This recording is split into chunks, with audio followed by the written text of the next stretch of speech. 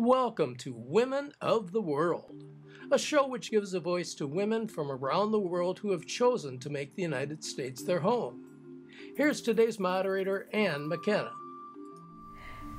Hello viewers, my name is Ann McKenna and welcome to today's episode of Women of the World show. I am the moderator and I have the honor to introduce an amazing guest. She's going to be sharing a subject that is close to our hearts. But first, I have the honor to introduce amazing co-hosts that are joining me in the studio today, starting with Elder Strong. Welcome to the show, and it's so good to see you. Thank you, Anne. I'm glad to be here. Thank you. Next to her is Nadia Jordana. Welcome. I'm happy to be here today. Thank you. Thanks for joining us. And now I have the honor to introduce to you our guest to the studio, and her name is Valerie. Welcome. Thank you for being here. Thank you for having me. I'm very excited to be here today. Yes, and you are a chef, which is a subject that everybody can identify with food, and it just seems to be part of our favorite thing to do together and family and all that. But first, would you please start sharing with us your immigration story? What made you choose United States and particularly Minnesota for your home? All right, so I came here about 9 years ago following my husband. I came with my family and work actually brought us here. And that's how we arrived in Minnesota. His company was based in Bloomington here. But this was not our first time in the US. We actually met in the US many years ago. In between, we moved back to Europe. We lived in several countries in Europe. Then we went back to the US, to New York City, where we lived, and our daughter was born. And again, back to Europe, and then to Asia for a few years, right before coming to Minneapolis. And 9 years ago, we came back a third time to the US, where we're now feeling home, really, in Minneapolis. Are all these moves prompted by your husband's work, or yes, yeah, it was all due to work, professionally related, yes. Mm-hmm. And I was always following, and 2 years ago I decided I wanted to do something on my own. Our children are now grown up and off to college, and I've started this company. Cooking was always a passion of mine. I love cooking and eating, and I think the act of cooking and eating brings so much people together. It really brings people and families together. You can spend a lot of beautiful moments around the table, as well as preparing as well meals. How would you describe your cooking style? So my cooking style is mostly, I would say, family style. Obviously very much influenced by my French roots, so I do a lot of French cooking, but also influenced by my travels. So I actually grew up as a child in Ivory Coast in West Africa, and as I said, traveled in different countries in Europe and spent 7 years in Asia. So my cooking is also influenced by the Middle East and Asia, Southeast Asia, so mostly Thai, Vietnamese, Malay, Indian as well. So describe to us, growing up, your mom was a cook.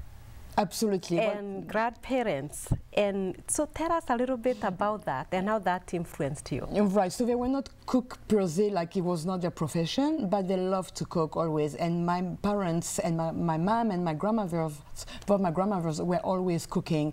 And we always made dinners and meals scratch from home. Really going out to a restaurant was very seldom, and when it was happening, it was really a treat. But we always cooked at home. Sunday meals were very special. My mom would come up with some special dinners, special pieces of meat or special cakes, and the Sunday lunch would be a celebration. So she would be in the kitchen and cook, and always pairing a good bottle of wine with it. And that's something she also got, I think, from her own parents, and which I got as well from my mom and my grandparents as well. Mm-hmm. But I suppose it's a very French thing as well to cook as a family, and to cook also every day, I would say. Mostly from scratch, yes. Dans quelles circonstances est-ce que tu as vécu en Côte d'Ivoire? So Oui. What made it be that you were in Ivory Coast for And for how much of your childhood? So you're right. So I lived in Ivory Coast for 11 years, and I was from basically 7 years old until 17, and or 18, until high school actually. And it was actually my parents who actually lived there for many years. They were working there, so this is where we lived during all my childhood and teenage years. Yes. And how was that? How does that, I mean, because 7 is still young, but 7 through adolescence is kind of formative years, and to be in a totally different country, climate, racial questions. Absolutely. How was that? That was actually, that was wonderful. That was fantastic. There was a good harmony in the community. People from different races would mingle together. It was great. We were exposed to many different cuisine and cultures and religions. And I think this is actually what kind of planted the little seed into me to keep on traveling and moving around and meet different people from different cultures, from different backgrounds, and traveling. I think that's where my love from travels actually and traveling came from. Did you learn bits of language too from the different countries? Not in Africa, because Ivory Coast, the main language is French there. Well, I spoke when I was in college. I learned Spanish, and then later on I took German as well. So I speak a bit of those languages as well, Spanish and German, and obviously French. So how old were you when you left France? I was 7 years old. Okay, so 7 years old. So do you have memories of actually living in France and growing there? I do have, I would say, mostly summer memories, because we were fortunate enough to be able to go back every summer to visit our family and to go back home for a month or two. So I do have those memories. The memories of living there, I don't have a lot, because yes, I was 7 years old, and that's many, many years ago. So I have very few memories of living in France. I have memories mostly of our time with the family, when we would go and visit our grandparents on my mom's side or my father's side, and playing with my cousins in the summertime. Those are the kind of memories I have, more than everyday memories like going to school or the daily life. Those memories are more, I guess, when I used to live in Africa, in Ivory Coast. So how has that impacted you culturally? Because, you know, I mean, you are a little child and then moving to all these places. How do you identify yourself culturally? Oh, so that's the most difficult question I ever always get. People asking, where are you from? And yeah, I guess it's a tricky question, because I think deep down, my heart still belongs to France. I'm French, but I spend actually most of my life outside France. And I love to go back to France every summer to visit my family, my friends. I enjoy the lifestyle in France. Yet, I don't think I completely belong to France. I'm not, some of my friends who know me well always tell me, you're not a real French person, in between commas. So I got influenced by those different, yes, cultures, countries. And I guess I would call myself more citizen of the world, because I got all those influences. I think that's, especially for people that, I mean, I like the way you describe it, citizen of the world, because when you travel so much and you get so influenced, you know, I'm a foreigner, and, you know, you feel like you don't fit anywhere quite completely. Do you experience that? I do. Even in France, sometimes I feel I don't fit, because I'm not completely French, in the sense that I don't know exactly everything which is going on in France, and maybe little silly things like, you know, a TV series that my friends would talk about. I'm like, I don't know what you're talking about, because I don't get to watch it here, little things like this. But sometimes, yeah, I think I may not belong completely anywhere. On the other hand, I think I can adjust and adapt everywhere. And I love traveling, and everywhere I think I can fit somehow. And as you said, maybe not maybe not completely, but I guess it would be easier for me to move to another country if I would have again, because I've moved around already so much. But yeah, the upside is like you fit better in other places. Would you say the cooking and the food and the dishes that you share and prepare helps to broach any gaps, and it's a great way of communicating and sharing with the different places that you've lived, and bringing that home to where you are now? I believe so. to me, I think cooking is also an act of love. And when you cook something and you bring it to a friend or to a neighbor or to someone, it's right away you kind of break some ice, and there's something around food, I think, that people can share and experience, which is different from other things. And yeah, I guess that's the beauty of it. And it's it helps. Yes, I guess cooking helps people get closer and get together. And so 2 years ago, you say, I want to do something that's really mine, and you start cooking. So take us through that process.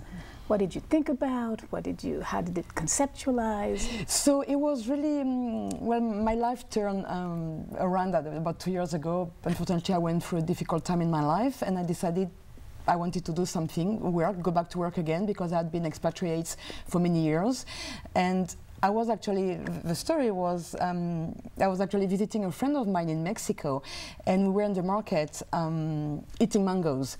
And I told her, you can't imagine, those mangoes bring me back to my childhood in Ivory Coast. And apparently I got very animated, and I told her, you know, when I was a child, my mom would do this recipe. She would make ice cream, she would make some cakes, she would make some tarts with mango, and I was really animated. And my friend told me, you know, you should really look into doing something with cooking, maybe giving classes, or, you know, cook for people, because that's something you seem to be so passionate about. And at the beginning I thought, I'm not sure about that. But then the idea kept coming back and back and back, and I thought, well, maybe actually that's a good idea, and I should try to persevere and to look into it deeper, which I did. And then I started doing some research, and that's how I created my small company. Amazing. But tell us a little bit about that company. So I've got three different hats in this company. So one of them is actually giving cooking classes. So in small groups or individuals, so I go to people's houses and I would teach them a dish or two, depending the time they pick. They can pick 2 hours or 3 hours. Then the second hat is personal chef services. So I go, for example, I have some clients, I go to the house once or twice a week, and I would cook, let's say it's a family of 4, I would cook 3 meals of 4 portions each, and then for 3 days, and they would store them in their refrigerator or freezer, and then every day when they come home after work, when they don't have time to cook, or they can cook, or they don't like to cook, some people don't like to cook, they would just take them and reheat them, and they would have a healthy homemade dinner ready for them.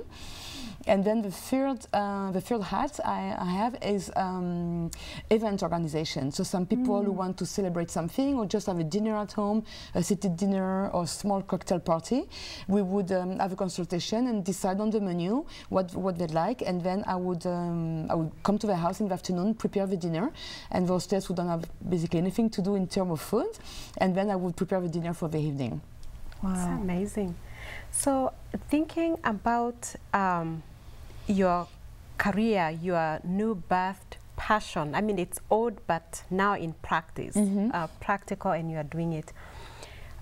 Have you thought about it being a fortunate thing? Because I'm just sitting here thinking, with all the moving you've done, and if there's more moving in the future, this is something you can do no matter where you are in the world. I guess so, yes. I think that's something I could take with me, yes, if I keep on traveling and moving around, yes. Yes. Wow. Do you have a specialty dish that you're especially fond of? I do. I have several, actually. I do like to make little cream puffs, and because they are so versatile, you can fill them with ice cream and cover them with chocolate sauce, and you would have some profiterole. Or you can have them with some kind of different custards, flavored with vanilla and or chocolate or whatever really you like, and then build them up as a little tower and make like a little croque-en-bouche or pièce montée. So that's for the, I would say, for the desserts. And the savory sides, I like a lot dishes which are stew-like and which can get a family around the table, you know, like a nice bœuf bourguignon or something like that, or a nice chicken tagine or something like that, yes. Valerie, you mentioned that the idea came out of a hard time that you were going through in your life. I kind of like that. Do you have reflections about making good out of a hard time, and how that relates actually to creating recipes. Right, yes. So the reason I created this company is, unfortunately, like many people, I went through a divorce, a sad separation, and painful one. And I needed really to change my mind and also to take care of myself. So I needed also to have some income.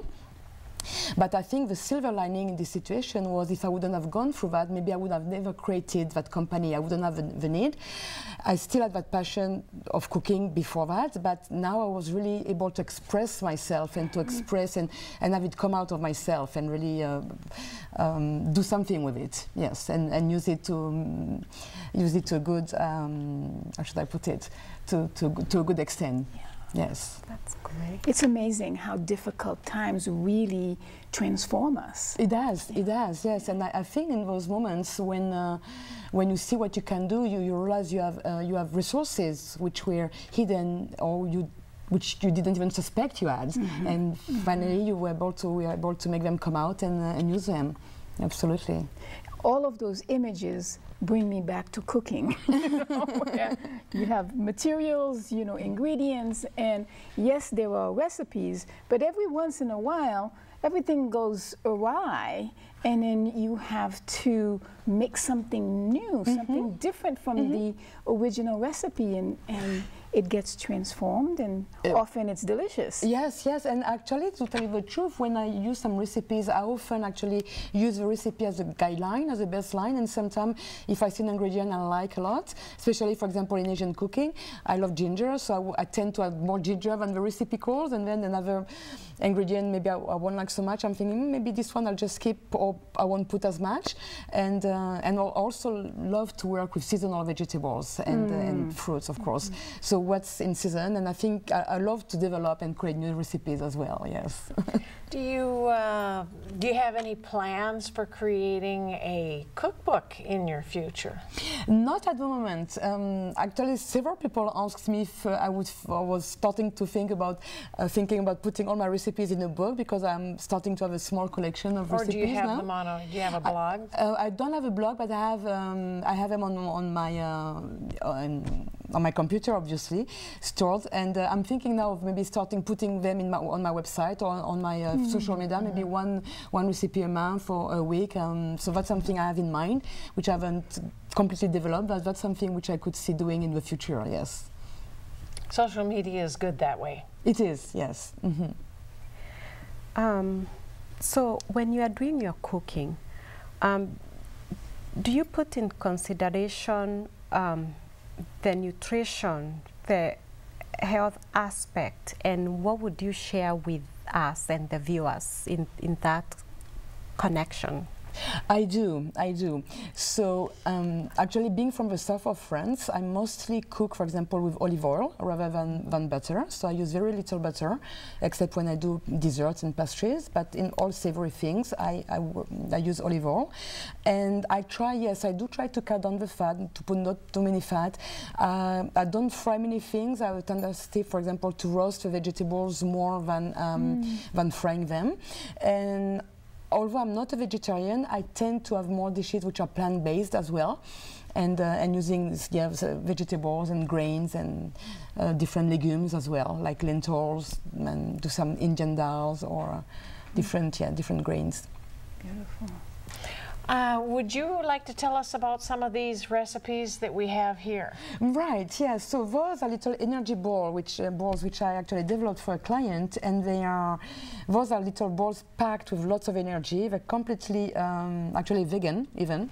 Okay. So they're made of oatmeal, maple syrup, peanut butter or almond butter, and then you can add some seeds, like those of chia seeds and flax seeds, and then you can flavor them with lemon zest, or add some dried cranberries or chocolate chips, different things. Can they be carried like portable, you know, throw in your purse or your bag and carry them along? Right, so those are great because actually they roll, you don't even need to bake them. So there's no baking. No baking, and they hold in the fridge or outside during the day, that's no problem. So you can put them in a small Tupperware and have them with you, and you have, when you have if you're a little bit low on energy, you can grab one or two and you'll start again. And they're great for little snacks because of the oatmeal, they don't have, you know, they will sustain you for a while. You won't just have a peak of sugar, of energy, which will go down after half an hour, 40 minutes. They will sustain you for a couple of hours, yes. And of course there's nuts in there, so that helps with as that well, too. yes, yes. And the second one here, the mango. So that's an Asian, that's actually a Laotian. And a stir fry. Laotian stir fry, yes, from Laos, which is very easy to make. That's probably 15-20 minutes to make. That's basically some stir fried chicken, which before was marinated in lemon juice with a soy sauce. And then you saute it with a bit of tomatoes, mangoes,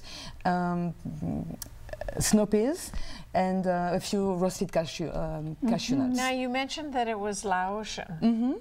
What would set that apart? What one ingredient stands out to make it Laotian as opposed to Chinese or some other? So in this case, the ingredients used in Laos or Thailand or Vietnam are very similar, or Cambodia. They always, most of them use mangoes because that's in the region everywhere. The mango might be fish sauce, soy sauce, ginger, all those spices are used everywhere. So all those ingredients could be found in all those Southeast Asian countries, but this is a specific Laotian recipe. I can't tell you what it is Laotian versus Vietnamese, for example, or Thai, but the ingredients are very similar of what you would find in Thai cuisine, for example. Yes. Yeah, very interesting. I like that.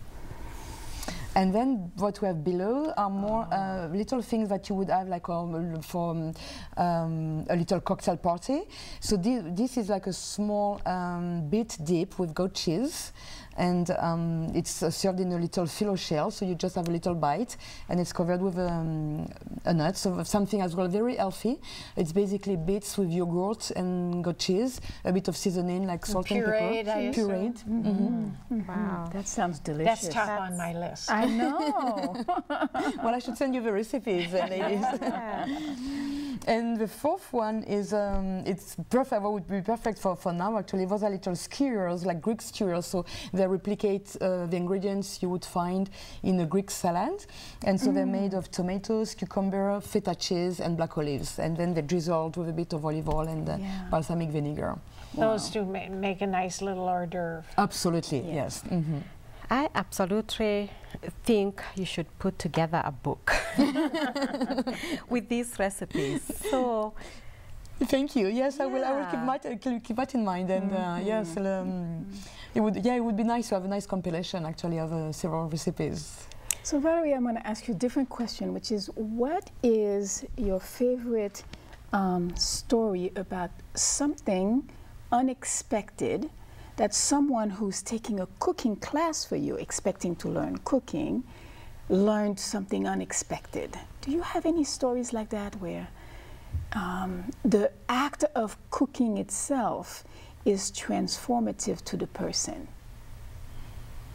Well, one of my clients I gave some cooking classes to, and she also helped her organize some dinners, was very, very insecure about cooking. And I think that by cooking together, I gave her confidence in her kitchen again, to be able to make a dinner, to prepare a dinner, and to cook.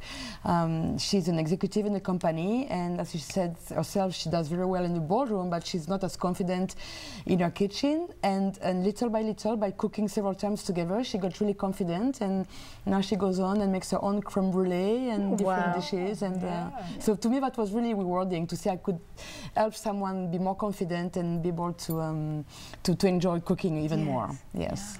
So as a woman that has gone through tough times and gone through it to the other side and overcome, and now you're doing these amazing things, what can you tell a woman that is going through tough time, or women that are still struggling with going through difficulties? What can you say to women generally that are Right, yeah. I would say, I guess, you know, something which is maybe a bit cliche or typical, but yet very true, is believe in yourself and give it a try. And you may fall, but you can get up again. You make mistake. I mean, I made mistake, and I'm sure I'm going to make more, but you learn from every, you know, fall down, and you become stronger and better. And I would say trust yourself, trust you can do it, because I think all women here, we always have those resources, which sometimes we're not even aware we have, and someday they come out and they can help us. It helps us, yeah, make something great of our lives and our professions. Many times when we are faced with that task of believing ourselves, and we know we want to do it, but we can't seem to find, it's really because of the people around us. So we are believing in ourselves, but the support, yes, is really important. Can you tell us a little bit about what support you had when you were at that transition of studying? Right, so I had the support of several friends who helped me and really encouraged me, and a friend of mine helped me build my website. It was the beginning. Another one, actually the same friend, when I told her about my project, we spent one entire afternoon, and she asked me all kinds of questions to make sure this is what I wanted to do, what were the challenges I could foresee, why I would succeed, or what could maybe not succeed. So at the end of the session, I came out with a much clearer mind of what I wanted to do, where I wanted to go. My children as well, I have 2 children, which are young adults now, but they were an incredible support, and they encouraged me. And my daughter still helps me now, actually, cooking, nice. And she works for me during the summer sometimes. So yeah, the support of friends and having friends and relative belief in believing in what you do and what you want to do is very important, and I've been really grateful to have that. Yes. So what do you do for fun? For fun, so what I love to do is yoga. I love to do yoga, so that's something I like to do. I like to read as well when I get the chance. At the moment, I don't have so much time to read, but something I love to do. Take walks with my dog, you know, like most of the things everyone does, and spending time with my children and my friends, of course, around a good meal. Yeah. Yes. So I know you started out saying you love to cook and you love food. And I'm looking at you and I'm saying, well, how does somebody who loves food look like this? So what's your secret? Well, I guess maybe that's a French thing where we love to eat, and we do eat a lot by certain standard, but I guess the French of a European portion is smaller than the portions here, so we tend to eat everything, but maybe in smaller portion. And also, besides yoga, I also like to do some sports, so I exercise as well, so I guess it's a balance. And I try also to eat at regular time every day, or only 3 times or 4 times a day, and I avoid snacking, so for the little tips So before we run out of time, where can we find more information about you? Okay, so you can go on my website, which is www.valeriesfrenchkitchen.com, and you can also check out my Facebook page and my Instagram page, and they are both under Valerie's French Kitchen. Well, thank you very much. For viewers, we are running out of time, and I just want to take this time to thank my co-hosts. Thank you for being here. It's just been an amazing show, and Valerie, thank you for coming out and sharing that wisdom with us. And to our viewers, thank you for viewing, and we'll see you next time at Women of the World show. Merci beaucoup. De rien.